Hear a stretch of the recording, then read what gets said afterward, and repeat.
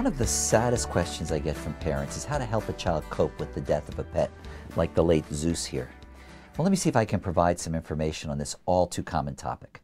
First, it's important to understand that how a child deals with a pet's death depends largely on a child's age and personality. For example, until children are age 5 or 6, their view of the world is very concrete. So they don't understand death, but they might understand you're telling them that a pet's body was not working anymore or it can't be fixed.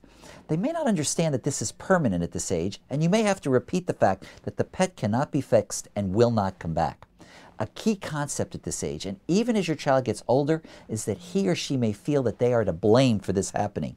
And obviously, you need to reassure your child often more than once in the weeks and months that follow that this is not the case at all.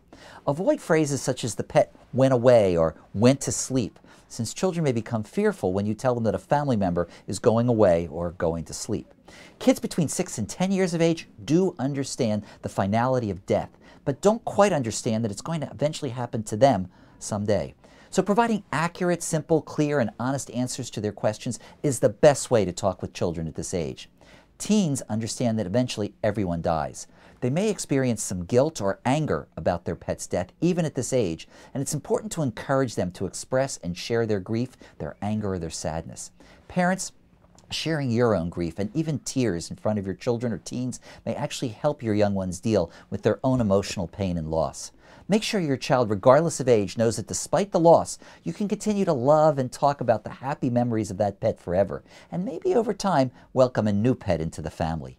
Your child's doctor or your pet's veterinarian can help and provide access to books and, if necessary, counselors to help a child and family go through this very difficult time. Hopefully, tips like this will bring peace of mind to you and your children when it comes to dealing with the particulars in helping deal with the death of a family pet.